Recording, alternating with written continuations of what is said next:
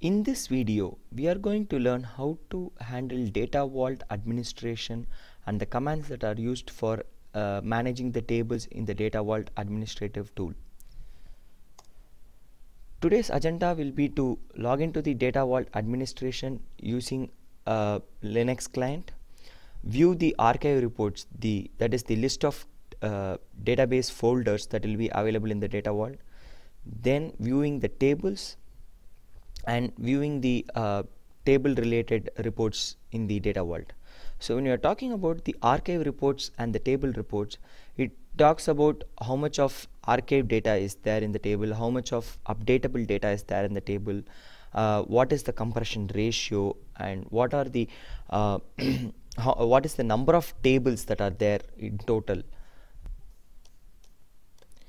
Next, we'll be seeing about the metadata administration, where we will identify the SCT files related to a particular table, and we will view the table related metadata such as the columns in that particular table, the domains that have been created for that specific columns, and the table limits for that specific columns, and also the file limits of that particular table.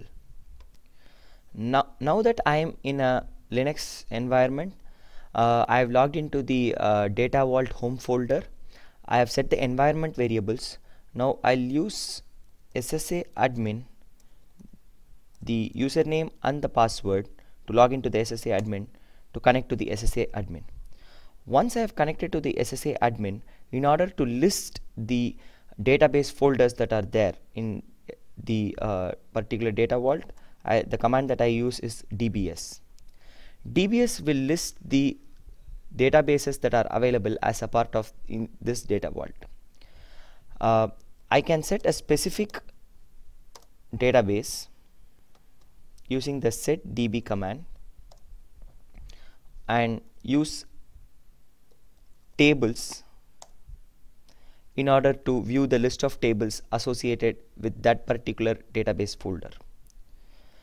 Now if I want to view the list of databases and reports related with that databases, I will get into the ADM database folder, which is the default database folder, and type archive report.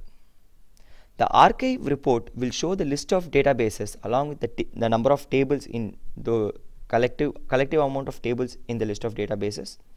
It will also show how many files that are there associated, the SCT files that are associated with these tables, the total size of archive, and the update data. So when you are talking about archive data, it is the data that has been archived from the source, and update is the metadata or the meta field data that will be there in the SCT files.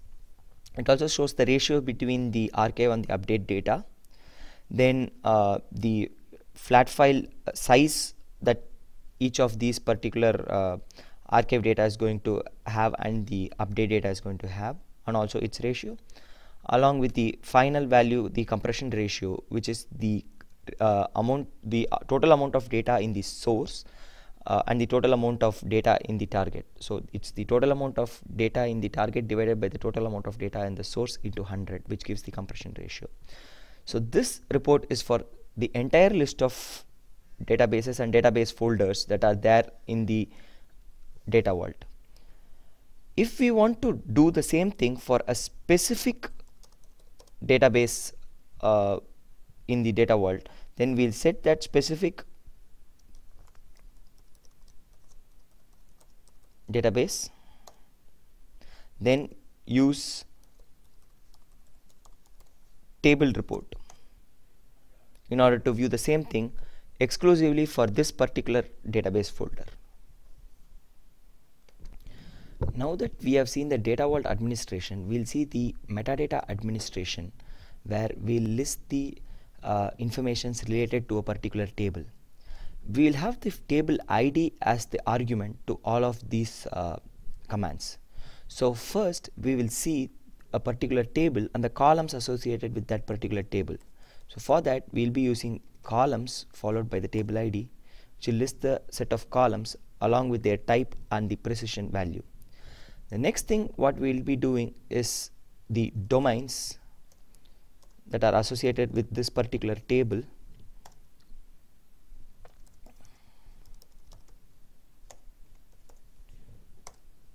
So when I give domains followed by the file ID, I'll get the list of domains for that domains and the domain ID that have been created for each of the column.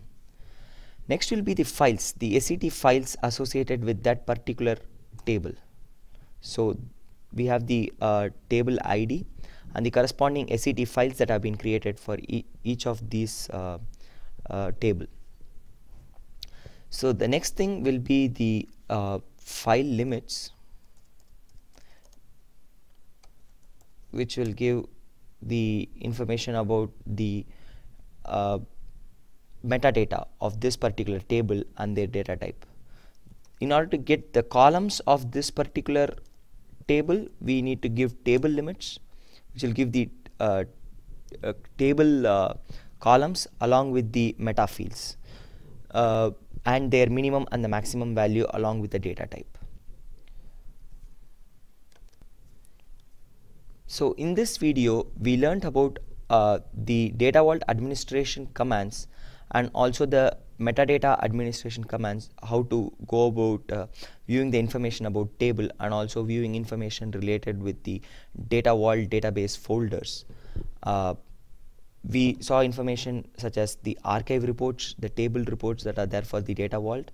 Then we saw information about specific databases and information about specific tables, the columns and the data types. I hope this video was helpful. Please give us your feedback at the below link, which will be really helpful to us.